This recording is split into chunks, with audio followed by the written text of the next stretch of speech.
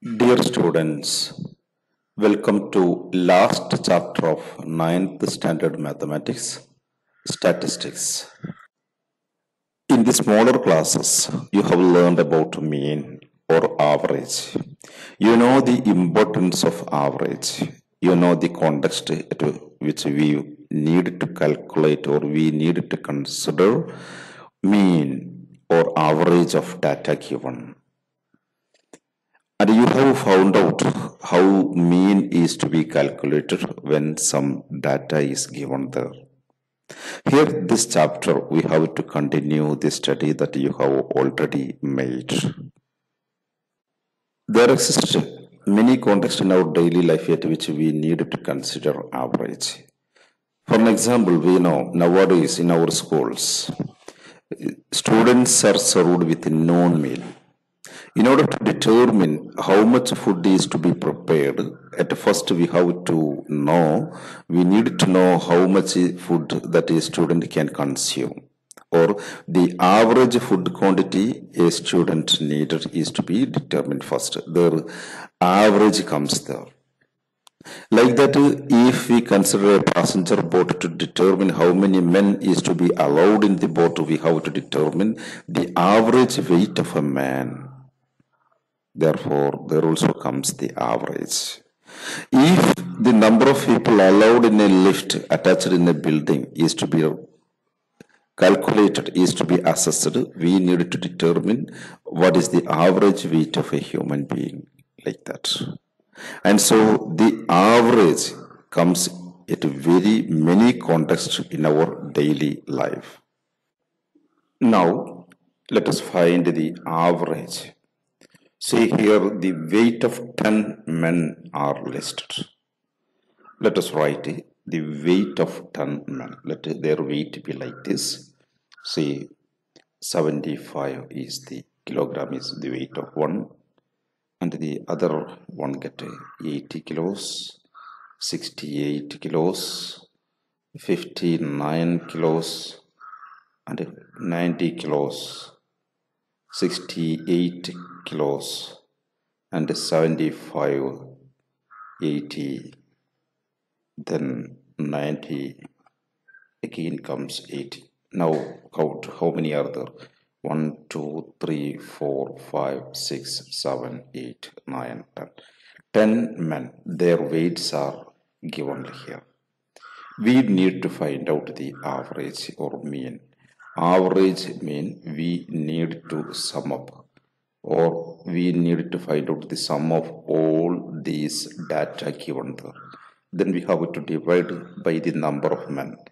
There the number of men is 10. We have to divide it by 10. And so we need to add 75 plus 80 plus 68 plus 59 plus 90 plus 68 plus 75 plus 80 plus 90 plus 80. All this one should be divided by 10. All this one divided by 10. That's equal to, say, in the numerator, we have to sum up all the numbers in the numerator. Now 75, let us first take the 70. 70 plus 80, 150 plus 60, 210 plus 50, 260 plus 90, 350 plus 60, 410 plus 70, 480 plus 80, 560 plus 90, 650 plus 80, 650 plus 80 will be 730. Now 730 is the, again 5 and 8, 13 plus 9 will be 22 plus 8 will be 30 plus 5, 35. 35 and 730 will be 765 divided by this 10, divided by 10.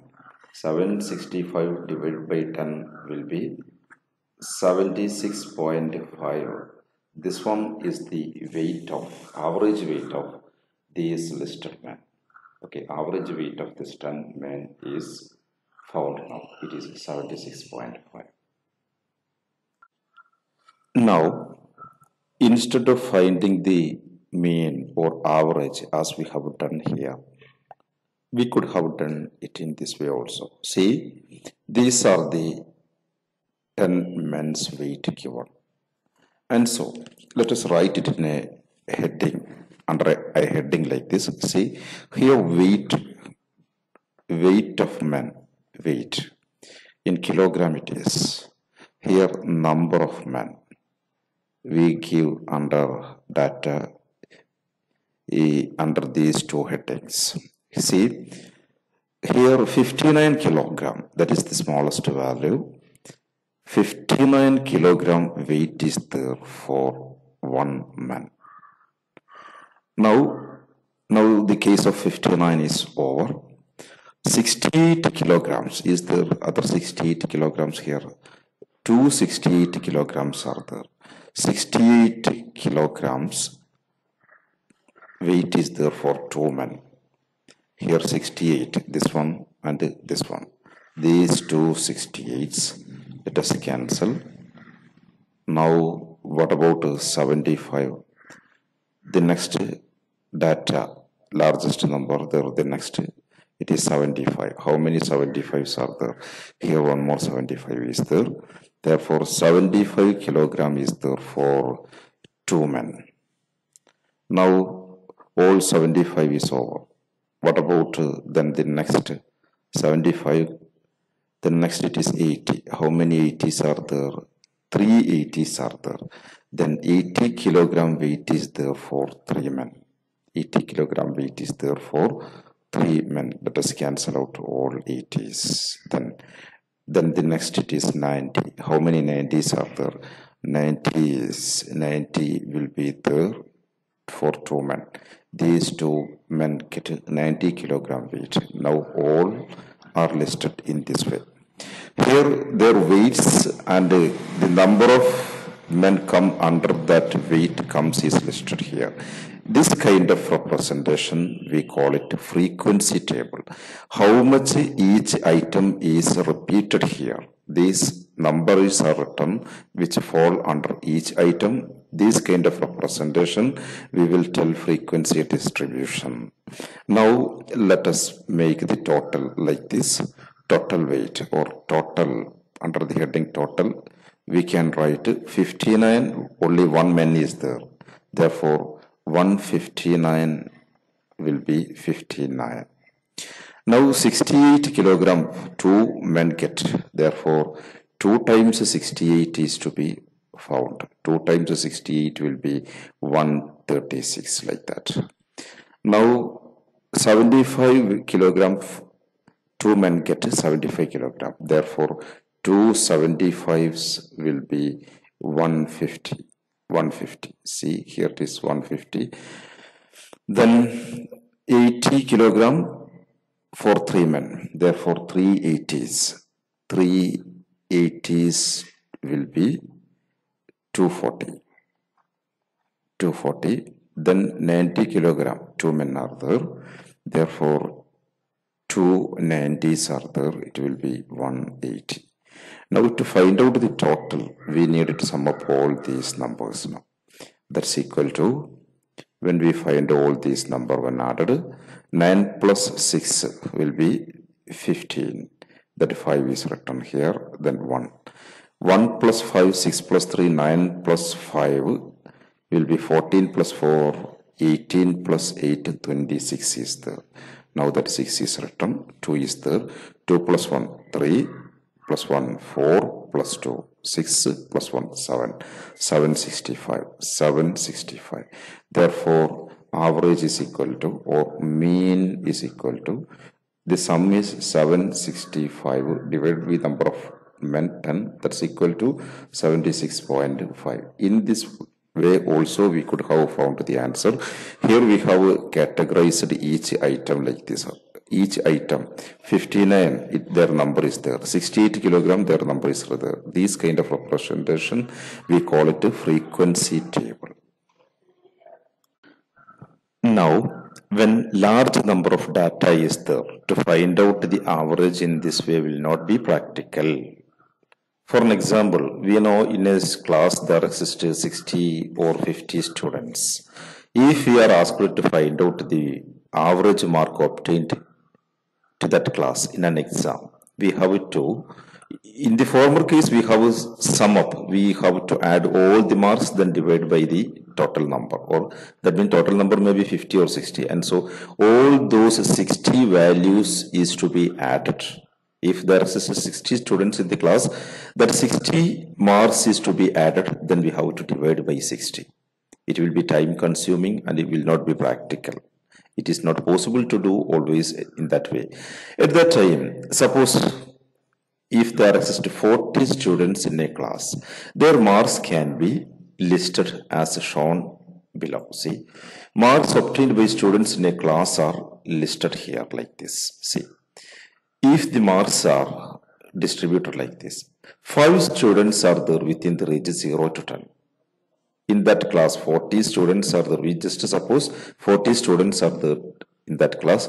Among that 40 students, 5 students get their marks in between 0 to 10. Like that, 9 students get their marks in 10 to 20, 15 students in between 20 to 30, like that.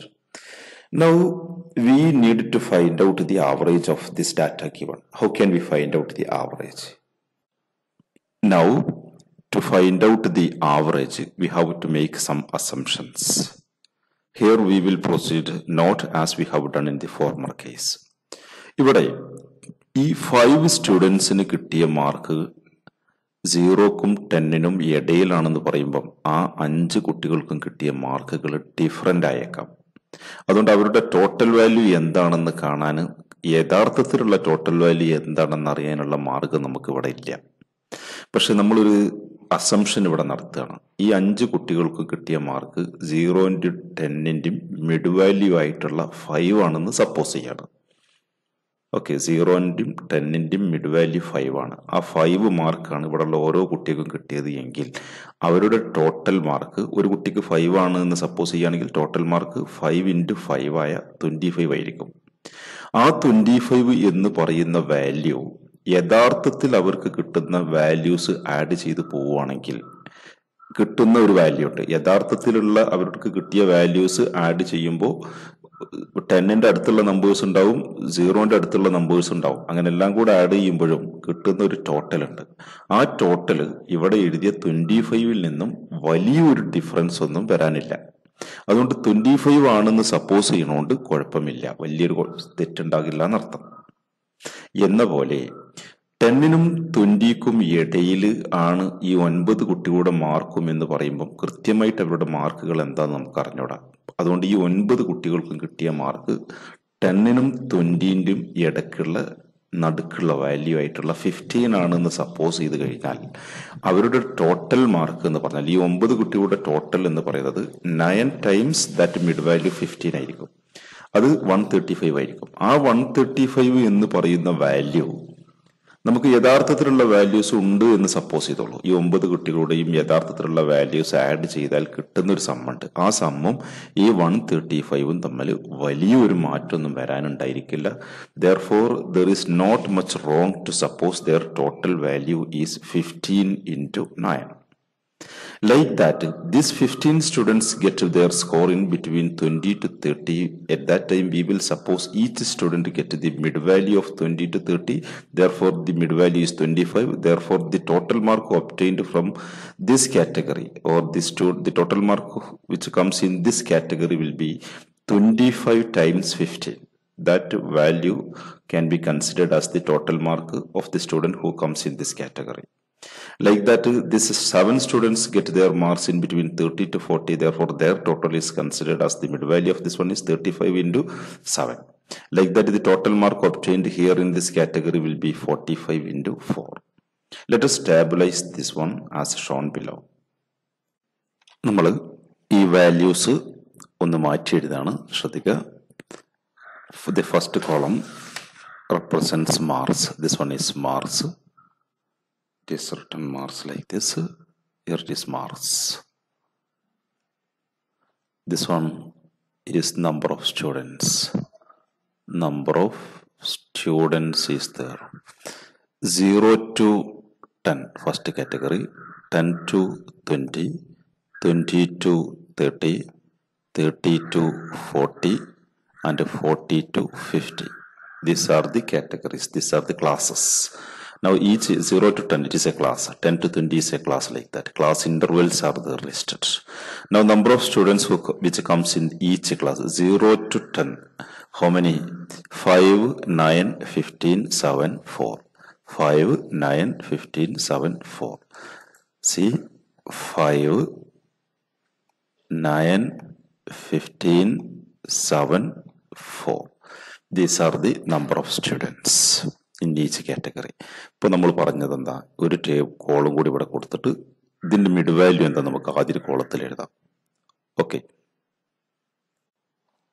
now mid value is to be written. We have added one more column there. Mid value is to be written. 0 to 10, the mid value is 5. Now next, 10 to 20, mid value is 15.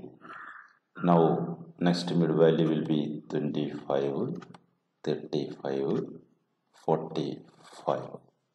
Now as we discussed, the marks obtained by the students in this category, 5 students get 5 marks, 9 students gets, each student get 15 marks, therefore their total. And so here we have to add one more column. There we have to find out the total from each category. Now here one more column is added. There the total mark is to be found. Total mark from each category. Total. ഈ 5 സ്റ്റുഡൻസിനും കിട്ടുന്ന ഓരോ course സ്റ്റുഡൻറ്റിനും കിട്ടുന്ന mark 5 ആണ് suppose ചെയ്തുകൊണ്ട് 5 into 5 will be their total, that we know is equal to 25. Like that, 9 times 15. Each student is get supposed as their marks 15. Therefore 9 students are there, therefore total mark will be 9 times 15. 9 times 15. 9 times 15, we know it is 135 will be there. Then next it is 15 into 25. It is written here. 15 into 25. 15 into 25 will be 25. 10 times 250 plus 5 more 25, 125. It is 375. 375 is the total. The next 7 times 35. 7 times 35. 7 into 35 will be there. Then 7 times 35 will be 7 into 5. 35. Then 3. Then 24. 245 is the 7 times 35. Then 4 times 45. 4 times 45 will be 4 times 45. We know it is 180. Now we have to add all these numbers together. These total number. This one is the total of each category. Then to find out the average, we need to sum up all these numbers here. Therefore again one more total there. Grand total is equal to this 5 plus 5, 10 plus 5 plus 5, therefore 20. 0 is left. 2 is there. 2 plus 2, 4 plus 3, 7 plus 7, 14 plus 4. 14 plus 4, it will be 18 plus 8. 18 plus 8 will be 26. 6 is written. Then 2 is there. 2 plus 1, 3 plus 3, 6 plus 2, 8 plus 1, 9. 960. Total is 960. Therefore average is equal to average. We know average is always sum of the number, sum of the data divided by total number. Their sum here we see 960. Now the total number we see it is this total. This total will be 9 plus 5, 14 plus 50, 20. 9 plus 7, 36 plus 4, it will be this total. This total we know it is 40 here. That is 40. And so this one is divided by 40. That's equal to, when these zeros are cancelled, 96 by 4 will be there. 96 by 4. 4 in 9, 1, 2 times it is 2 times and here 1 is left in 16 for 4 times. Therefore, it will be 24. The average mark of the student in that class is 25. I think that you have understood how we have calculated the average here. This one is the method to find out the average of a continuous frequency distribution table. Here this one is continuous frequency distribution table. Its average is now be calculated. Now let us have some textbook problem solved. Read the first question. The weight of 6 players in a volleyball team are all different and the average weight is 60 kilograms. Prove that the team has at least one player weighing more than 60 kilograms. Prove that the team has at least one player weighing less than 60 kilograms. Here, we know there exist 6 players in a volleyball team. Their weights are all different and the average weight is 60 kilograms. First question asks us to prove there exists at least one player with weight more than 60 kilograms. And so to prove that one, what will happen if there exists nobody with weight 60 kilograms? Let us suppose like that. If nobody is there with weight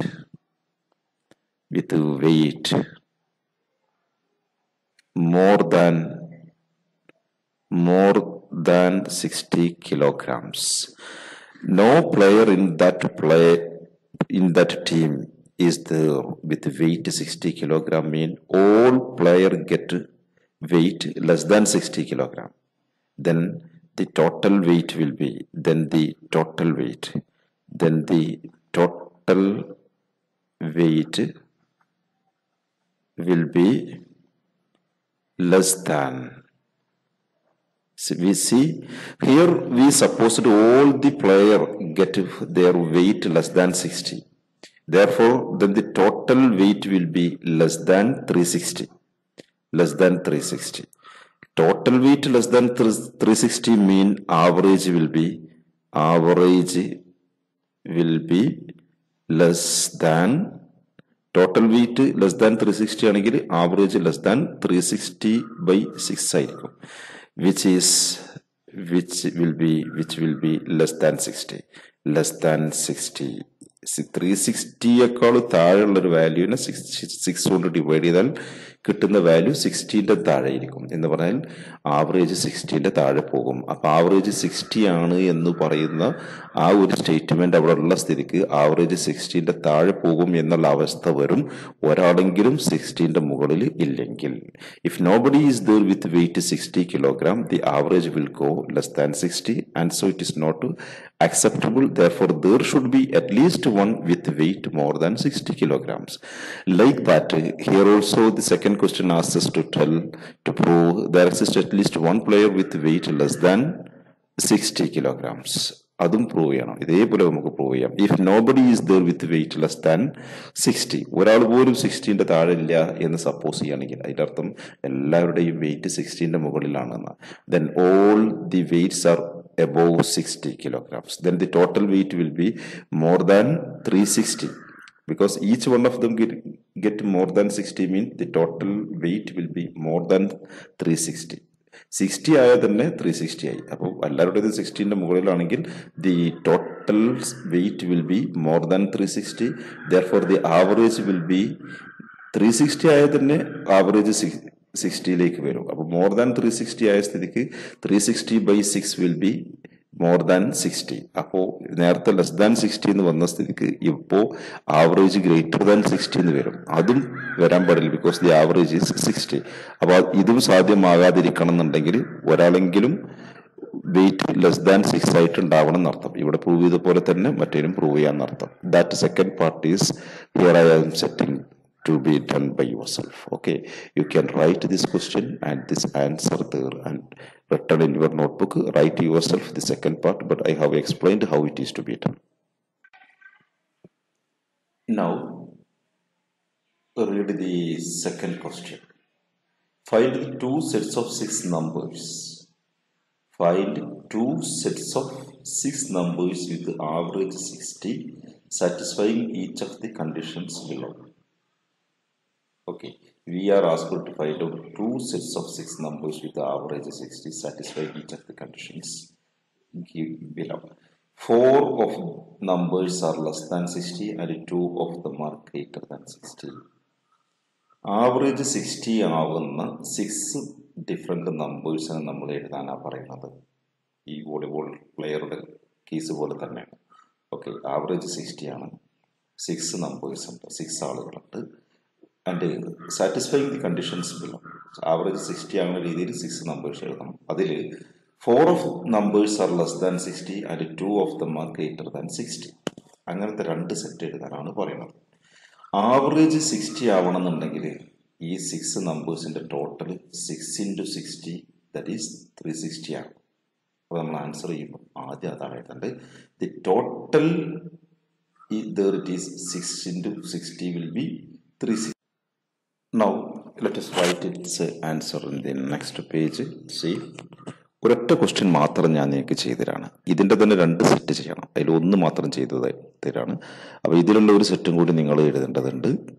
അതേപോലെ ഈ second question ഇതേപോലെ 2 set നിങ്ങൾ ഉണ്ടാക്കിയെടുക്കണം. ഒന്ന് ഞാനിവിടെ answer ചെയ്ത് തരാണ്. 4 numbers less than 60. അപ്പോൾ നമ്മൾ ആ 4 നമ്പേഴ്സിനെ നമുക്ക് ഇഷ്ടമുള്ള മാതിരി 60ൻ്റെ താഴെയുള്ള 4 numbers 56, 57, 58, 59. We have written 4 numbers less than 60. അപ്പോൾ 60യിൽ നിന്നും ഈ 56ന് 4 കുറഞ്ഞു, ഇവിടെ 3 കുറഞ്ഞു, ഇവിടെ 2 കുറഞ്ഞു, ഇവിടെ 1, ഇവിടെ 1, 2, 3, 4. 1 + 2 + 3 + 4. What is 1 + 2? 3 + 3, 6 + 4, 10. ആകെ 60. ഓരോന്നിലും 60ൻ്റെ താഴേക്ക് ഇവിടെ 4 കുറഞ്ഞു, ഇവിടെ 3 കുറഞ്ഞു, ഇവിടെ 2 കുറഞ്ഞു, ഇവിടെ 1 കുറഞ്ഞു, ആകെ 10 കുറഞ്ഞു. അത് അടുത്തതിൽ കൂട്ടി കൊടുത്താൽ മതി. That is 50. ഒന്നിനെ 61 എന്ന് കൊടുക്കുമ്പോൾ 60നേക്കാൾ 1 ഇവിടെ കൂടി അടുത്തത് 69 കൊടുത്താൽ മതി. You see, these are one set of numbers such that their average will be 60 and 4 of them are less than 60, mean 2 of them will be greater than 60. And so we have answered as said in the question. Write 2 sets of 6 numbers with the average 60 satisfying each of the conditions below. 4 of the numbers are less than 60 and 2 of them are greater than 60. നമ്മൾ ചെയ്തിട്ടുണ്ട്. 4 of them are less than 60 and 2 of them are greater than 60. ഈ 4 number എടുത്തതിന് പകരം ഇനി അടുത്ത സെറ്റിൽ വേറെ 4 numbers എടുക്കുക. അതുകൊണ്ട് ഓരോന്നിലും എത്ര കുറവ് വന്നിട്ടുണ്ട് നോക്കുക. ആ കുറവ് വന്നത് അങ്ങോട്ടേക്ക് കൂട്ടി കൊടുത്താൽ നമുക്ക് അടുത്ത 2 ഒരു സെറ്റും കൂടിയായി. Okay, that part is left to you. Like that is the second question also there like that. 4 of the numbers are നേരെ തിരിച്ച് greater than 60 ആയിട്ടുള്ള 4 എണ്ണം ലെസ് ദാൻ 60 ആയിട്ടുള്ള 2 എണ്ണം എഴുതാൻ പറയുന്ന ക്വസ്റ്റ്യൻ ആണ് second part. That one is left to you to be done as homework. Here I am suggesting 2 more homeworks. See, you have to do these 2 works also there as homework in your notebook. This one is to find out the table shows the children in a class is ordered according to the marks they got for a math test. Calculate the average mark of the class. But here marks are given and the number of students are there. You know how it is to be done, that we have shown as the first question of this chapter. Now this one is the same question. The teachers in a university are sorted according to their ages as shown below. That means same question means this one is also to find out the mean or average. There the class interval is given. Okay, the case of class interval that we have discussed. And so these 2 questions that you have to do as homework. Still 2 more questions are there in your textbook. That one also to be done yourself as homework. Anyway, let us conclude now. Okay, thank you all.